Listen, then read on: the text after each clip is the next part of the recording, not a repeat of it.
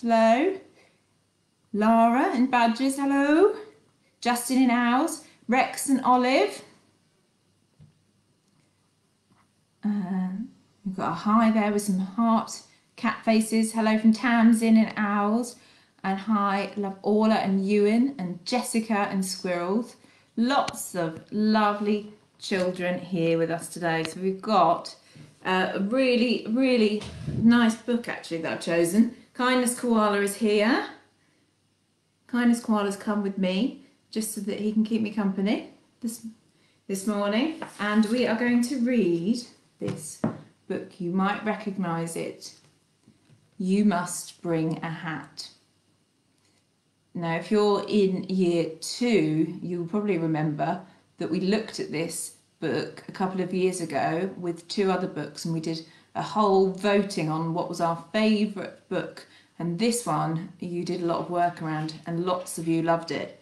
And I've loved this book for a long time. It's Simon Philip and Kate Hindley, and it's really good. You have to keep up with this, and then at the end, when we finished, we're all going to have a go at making our own hats and for a teddy bear, or it could be a hat for one of the values teddies.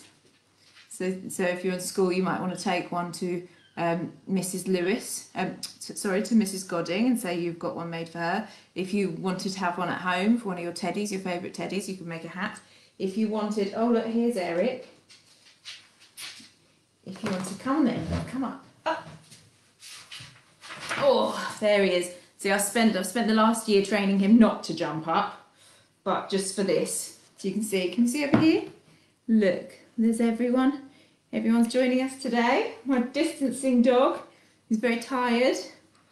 Oh, look at that yawn. Oh, Eric, why don't you go back to bed while we read the book? And then I was thinking we could probably make him a hat as well. So you can make a hat for a dog, hat for a cat, hat for a teddy bear, or hat for a tiny little child or a baby. Yeah, should we do that later? You're gonna go back to your bed? Okay, see you in a bit. Don't remember that, you're not allowed to jump up when people are sitting down. Okay, so you must bring a hat. Are you sitting comfortably? Everyone sit down comfortably, make sure you can see this book.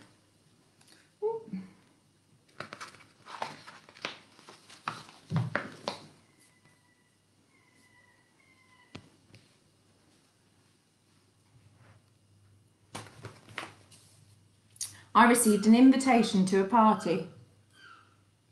You are cordially invited to the biggest, bestest, hattiest party of all time. Starts at 5:30. Wide Brim House, 32 Panama Avenue, West Trilby. You may bring as many guests as you wish, but you must remember to bring a hat. Kindest regards, Nigel, host and fanciest hat judge.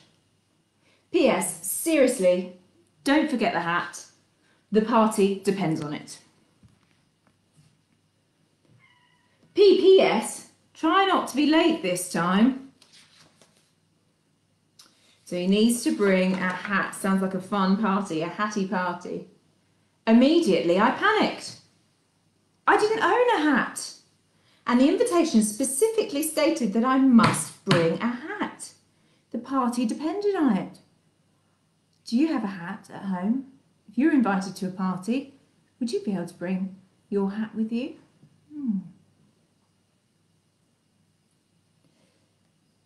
Oh, he went along and searched everywhere for a hat. Peddler's finest hats. Sold out.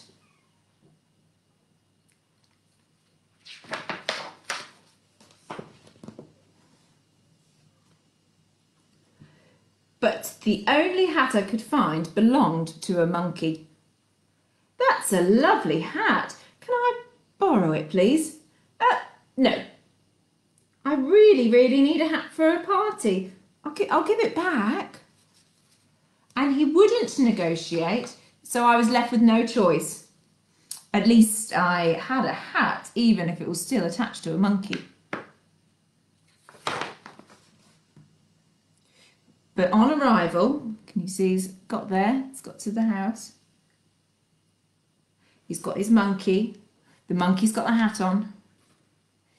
The security was pretty tight. Invitation, please, said the doorman. Apparently there were other rules too.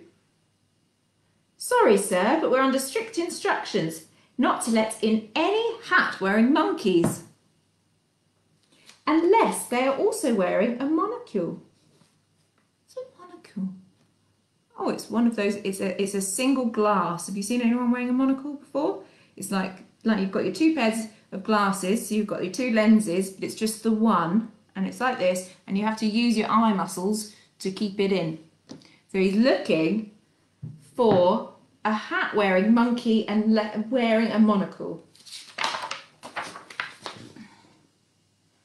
Oh, look, what did they find? Can you see? Luckily, we soon bumped into a badger named Jeff. He was just the sort of badger we required. I do beg your pardon, chaps, but are you by any chance after a monocle? Indeed we are. We need it for a party. I will lend this money, my monocle, in the condition that I may accompany you to this shindig. So along they went. So they've got the badger, they've got the monkey, the monocle, and there he is, ready with his gift. Invitation, please, said the doorman again.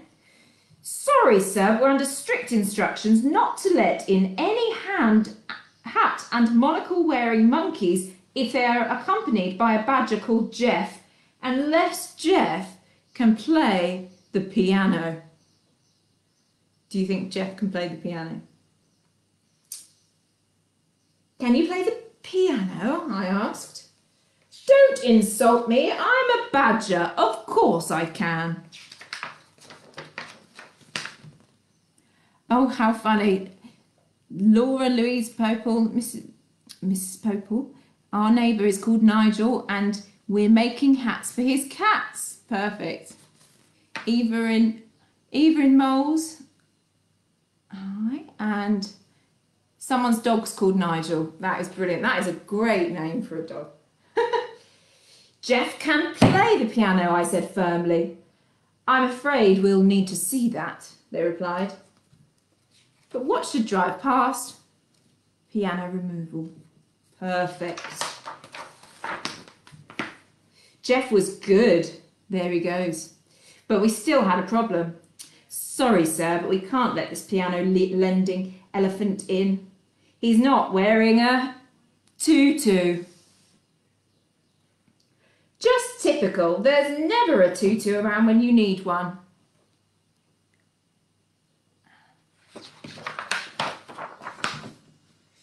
We've sorted that problem surprisingly quickly, but now would we be allowed in?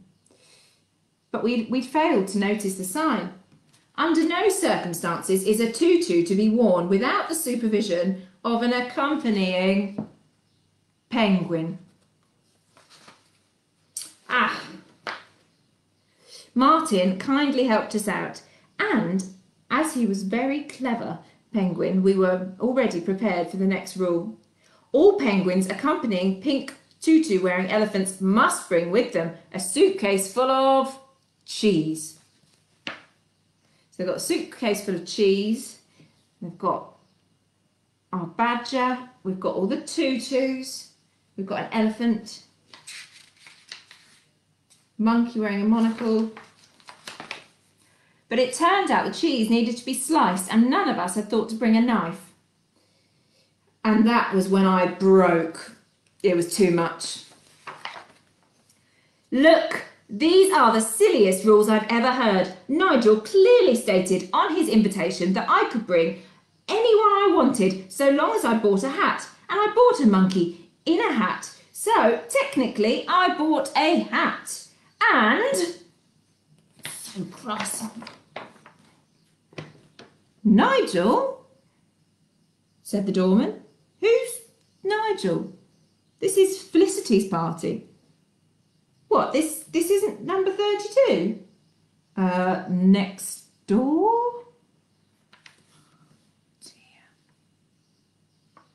There's the door we're trying to get into. There's Nigel's party. Right next door. After all that. Oops! Still, Nigel's party was worth the hassle.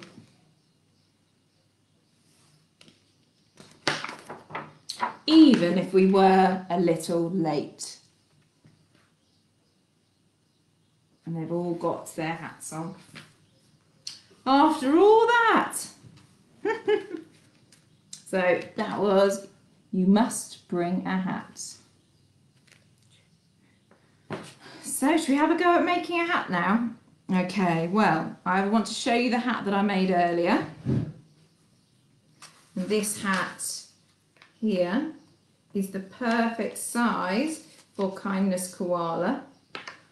And my hat from earlier has on it, I don't know if you can see, but it's got, can you see what these are? It's got 1, 2, 3, 4, and they're yellow. Oh, sorry, over your eyes.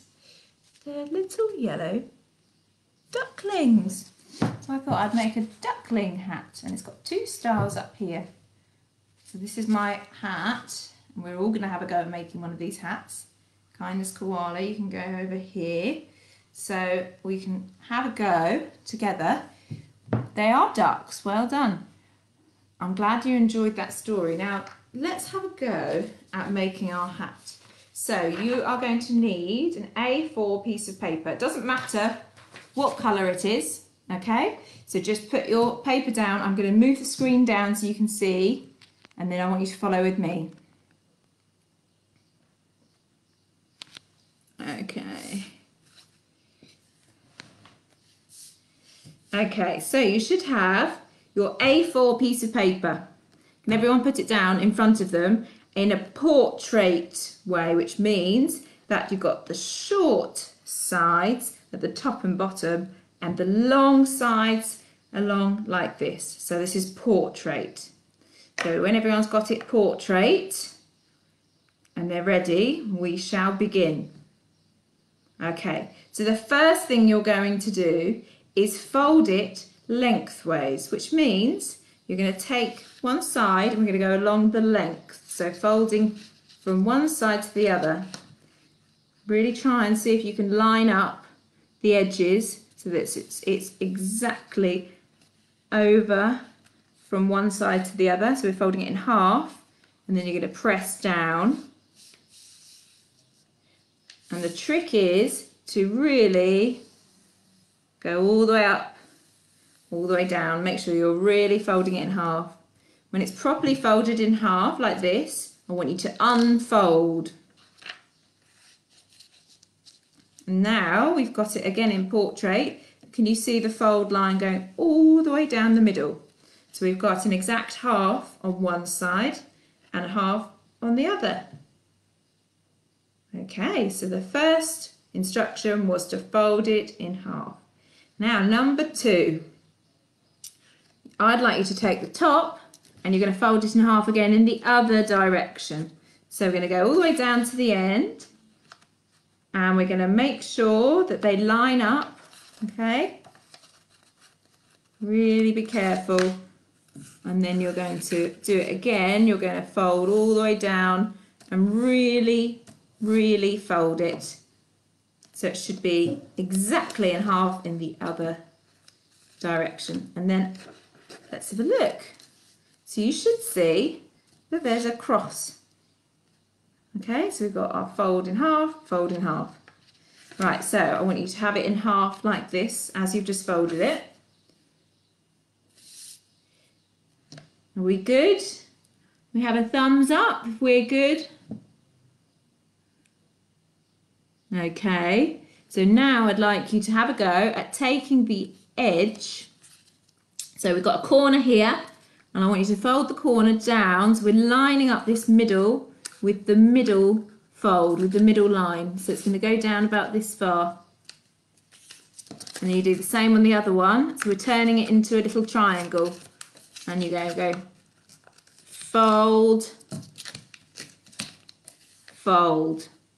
Okay, so you should have a nice point at the end. Fold, fold.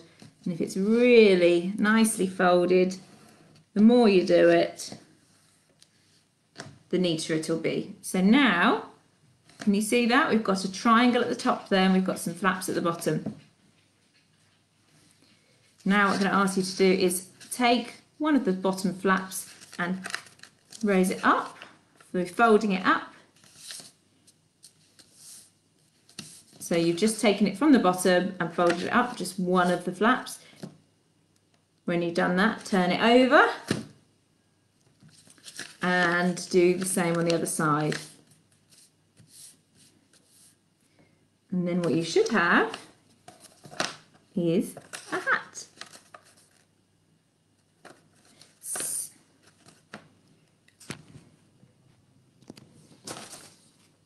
We got the hats. Has everyone made their hat? Yep. So a tiny little hat. It could be a hat, be a bit small for me. You can wear it this way. Okay, quite nice. You could wear it this way. Both look good. And then what you can do is decorate it however you like. So I'm going to have a go. I've got my colours here to show you. I think what I'll do is I think Tamsin, you'll like this. Tamsin, what do you think I'm going to draw? Yes, some hearts.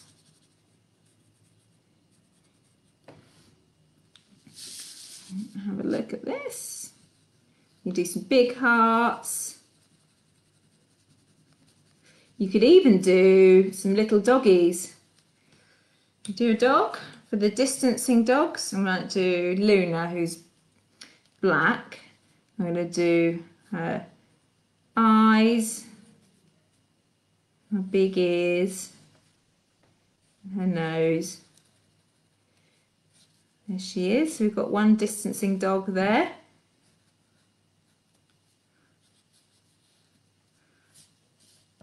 Oh, she looks like she's leaning up. Looks like she's leaning up on the sink to wash her hands, I think. Doggy has got his hat on. Should we put a hat on the doggy? That's a good idea. Let's put a hat on the dog.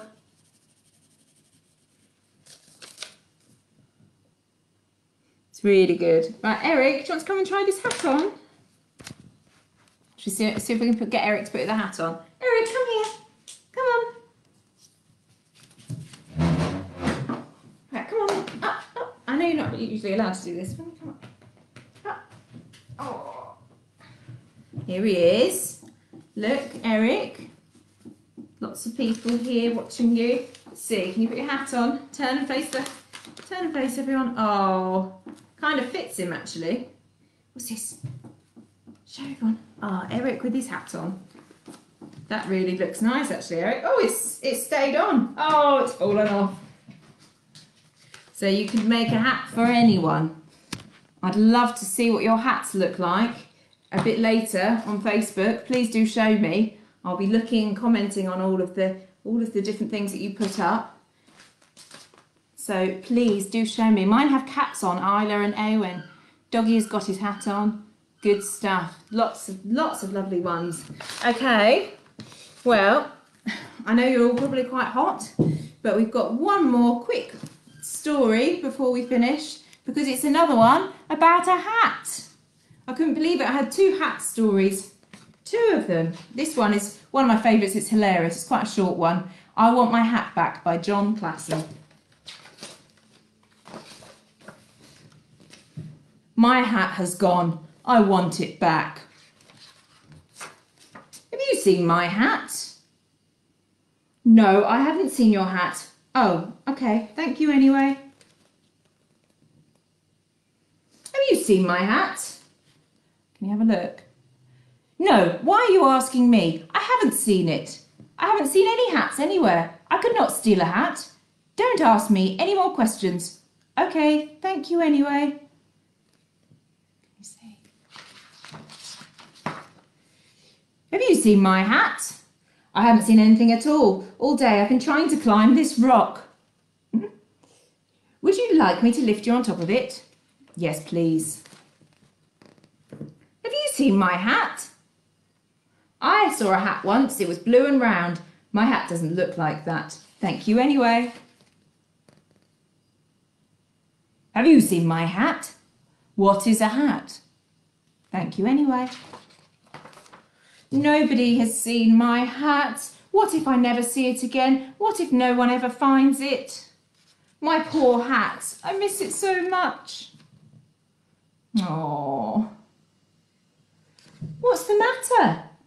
I've lost my hat and nobody has seen it. What does your hat look like? It's red and pointy. Anyone notice a hat on the way? I have seen my hat.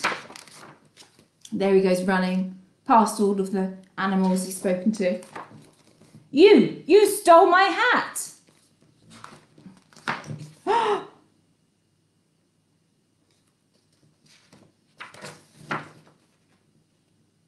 I love my hat.